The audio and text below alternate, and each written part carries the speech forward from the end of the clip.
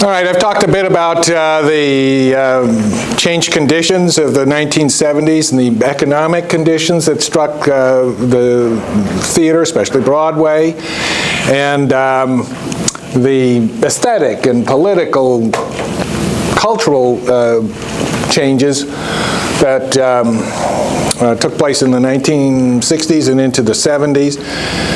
And the theater was responding in different ways. I wanted to talk about how authors responded to the circumstances of the 1970s and stress that even though the 60s and 70s produced all this distrust of language and the text and stabilized ways of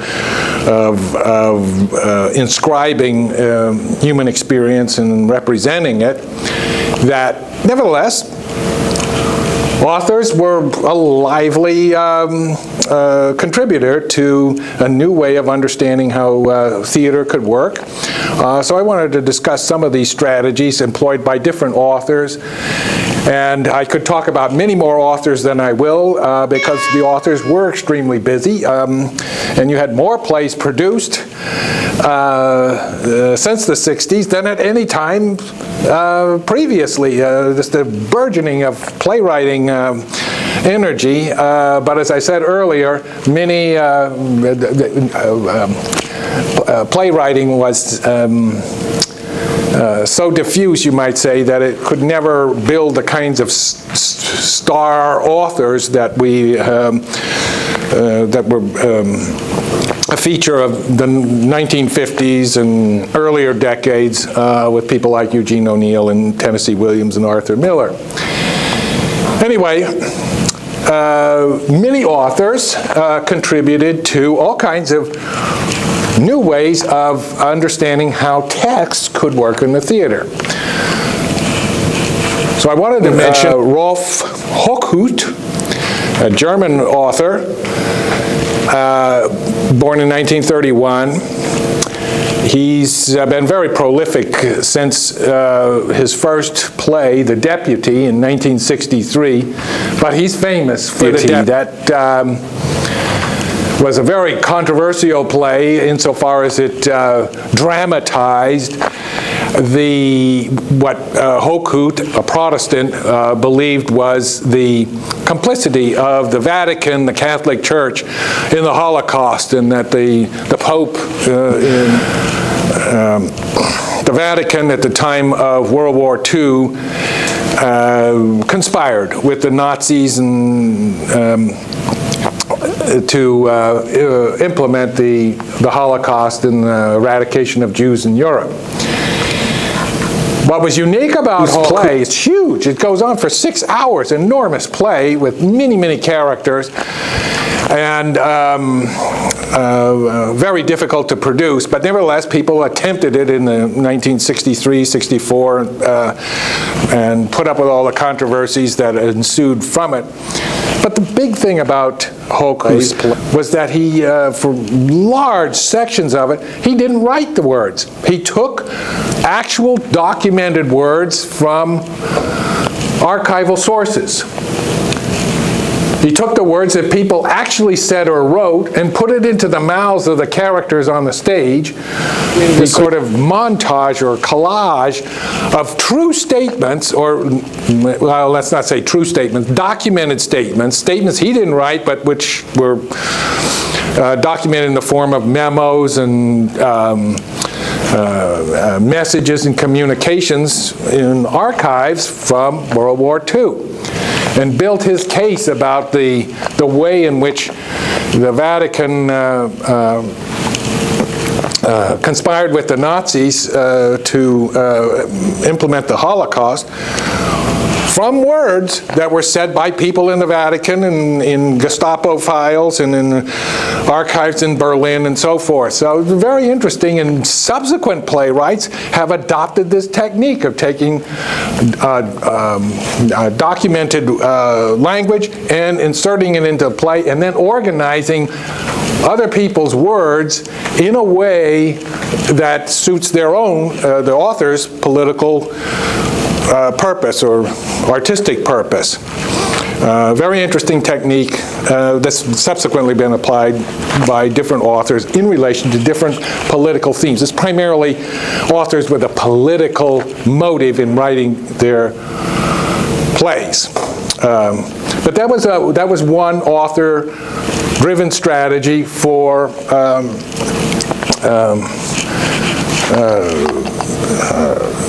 asserting the authority of the text in the theater.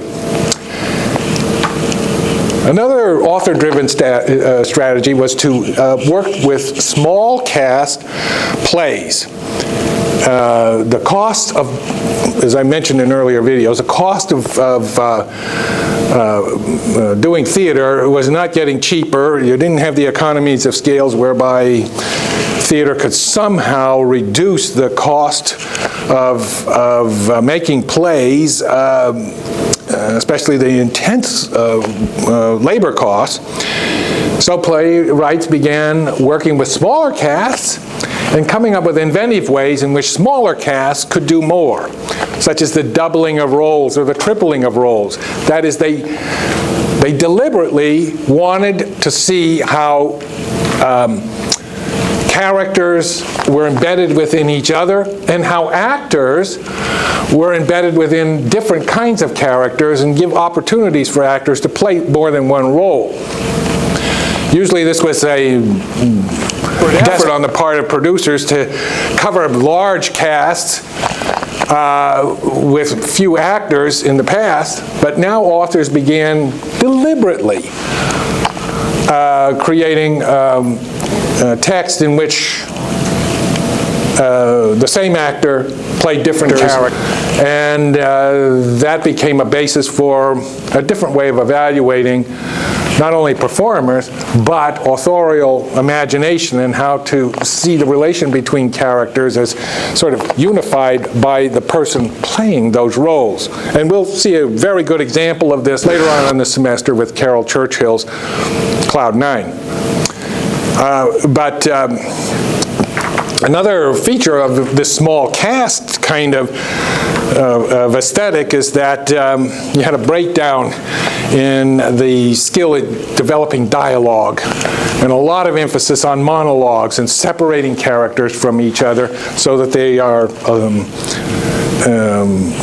alone on stage, even though they may be seen with a group of other actors on stage, but those actors don't interact very well with each other, except perhaps it's like a chorus. And the chorus line from 1976 is a primary example of this approach, where you have 9 separate stories of dancers in a Broadway chorus line. They just come out and talk and sing their song and say their life story, and then they step back into the chorus line. And they're all together, but they aren't interacting with each other in terms of the dialogue that we expect from most plays in which language is a way of connecting people to each other. The chorus line, it's basically dance and movement that connects people to each other. Language separates them and keeps them apart. That's also another big play from the 1970s, 1976 in fact, and Tazaki Shange's For Color Girls Who Have Considered Suicide. Enormous hit, still played off. I asked you to see a little clip from the movie version, but here again, Shange's focus was on the unique experiences of black women and trying to differentiate the qualities of life that different black women experience, coming from different backgrounds, different aspirations, and so forth. The characters are all on stage together, but they really don't interact. It's like moving from one monologue to another monologue, and the spectator sees the different characters in relation to each other, but the characters themselves don't really connect with each other in either a physical or through language. But the monologues are always memorable, and indeed, actors today, students learn monologues from that play in order to do scenes. But that led to a kind of asymmetry in the distribution of language in the theater, where you have a great many powerful monologues emerging in theater from the 1970s into the 80s, and still now into the 90s, 2000s, where authors seem to know what they want characters to reveal in terms of some big chunk of language coming out of them.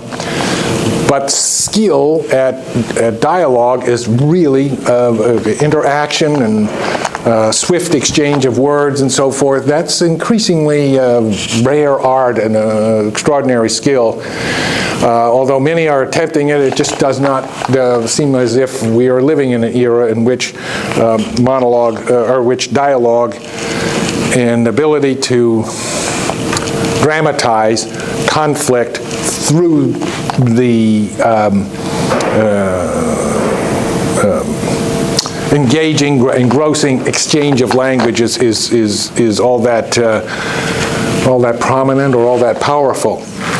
Anyway, let me mention a couple of dramatists who are very skillful at showing us this asymmetry in which one person seems to dominate and control the language of dramatic action. Thomas Bernhard, an Austrian writer, known primarily for his novels, a rather misanthropic author, kind of cynical and filled with dissent, and constantly articulating a bitter perspective on the world, a sense of profound disappointment in human beings. Monologues are especially good at representing this sense of disillusionment, disappointment, this bitterness.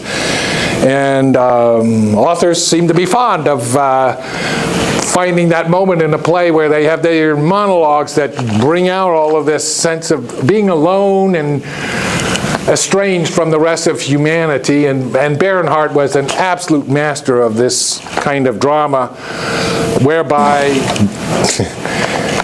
Ritter Dane Vos or The Hunting Society, those are a couple of his plays. Celebration of Boris, that's another one. We have a character that's sitting on stage listening, and another character who just goes on and on talking and complaining, and it's a rant. It goes on the whole play. And this can be very engaging, but the main point is that you get this big asymmetry of distribution between language. One person consumes it, or is the listener, and another person just seems to be owning it, dominating it, controlling it, yet revealing sort of the powerlessness of language to change the situation. The person is constantly complaining that things aren't going right, and that there's some conjunction between this huge dominating control over language and a complementary sense of powerlessness or defeat. That's Thomas Bernhard. But other American authors have, Sam Shepard is another one with powerful monologues, a bit more skillful with the dialogue, and he has focused, you might say, on the decay of myths about the Old West. In fact, one of his most famous plays is True West.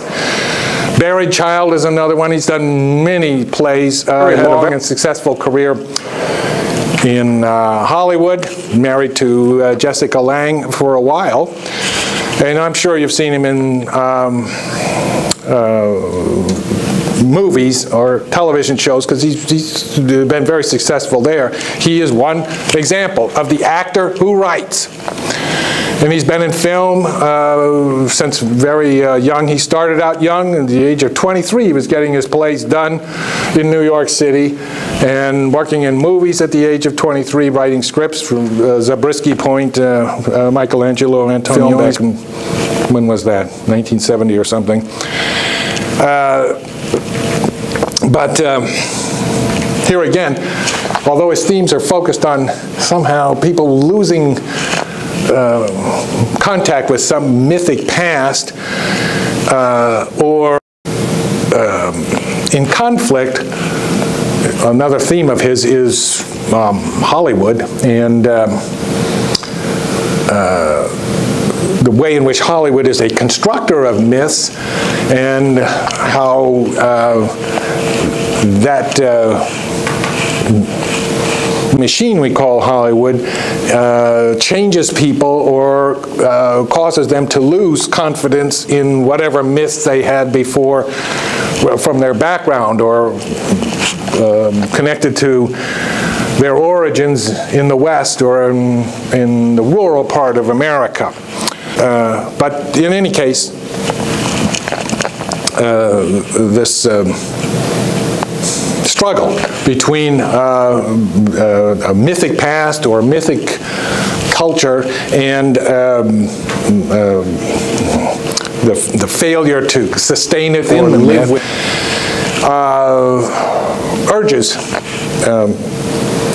Shepard to concentrate the language into monologues, where you get again, as with Bernhard, this kind of eruption of disappointment or despair or complaint or anger, you might say. But it's about the asymmetry of language. I must also mention Tom Stoppard, born in Czechoslovakia, what was Czechoslovakia back in 1937, but he's an English citizen and an English playwright.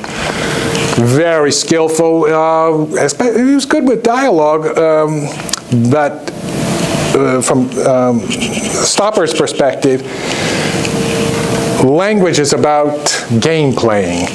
It's about skill and cleverness with words in order to manipulate people into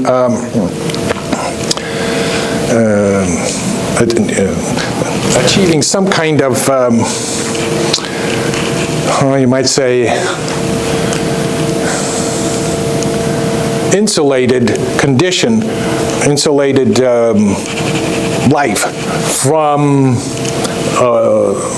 a world in which language otherwise fails to bring any kind of happiness or success. So he has very often very intelligent characters exchanging words, a lot of puns, innuendos, and clever organizations of words, and often builds these kinds of monologues that are almost like literary critiques of other people's language, use of language. For that reason, Stoppard has always had this loyal or devoted audience that appreciates this intelligence, you might say, this self-conscious use of language and effort to sort of dissect theatrically how people use words to deceive each other as to their either their qualities but their motives. And he's used a variety of historical settings as well as contemporary settings to make use of this talent for game playing through language. But in any case, he has established the, you might say, the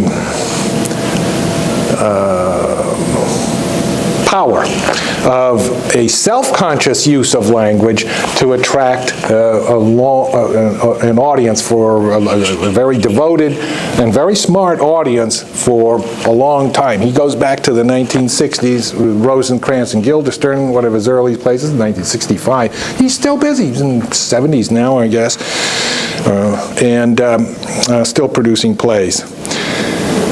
I do want to mention David Mamet as a very significant playwright emerging out of the 1970s, and one who has moved away from the focus on monologue and asymmetrical distribution of language among characters.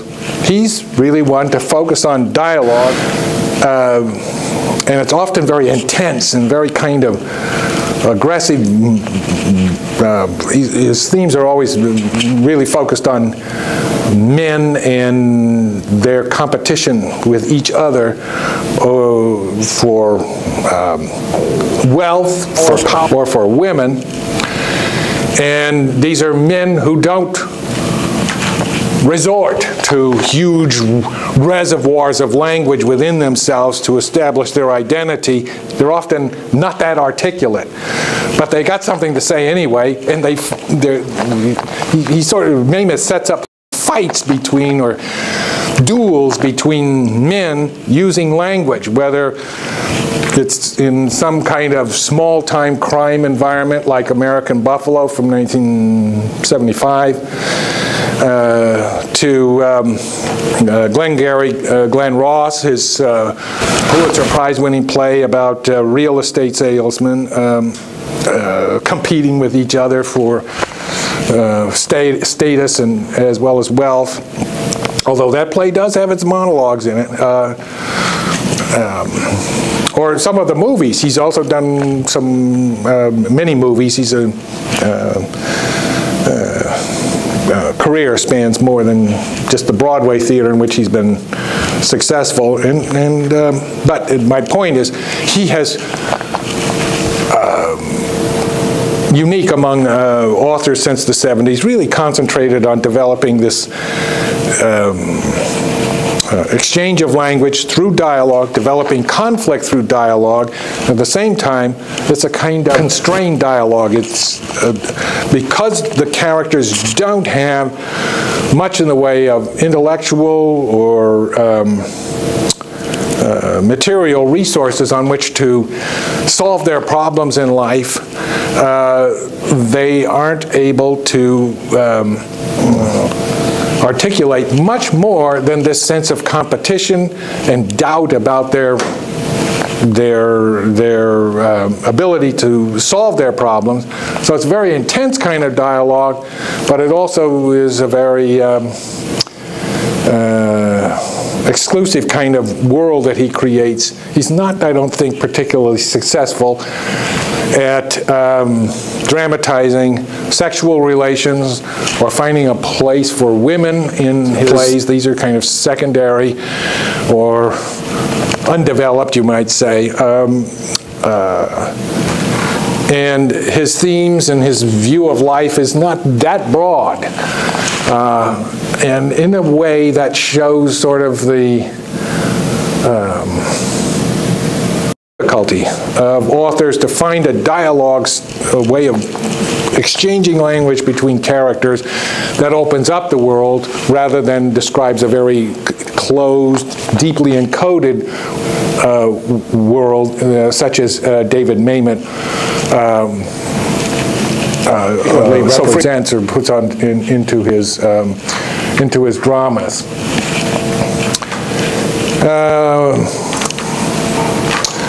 A couple of other author-driven strategies for the postmodern theater.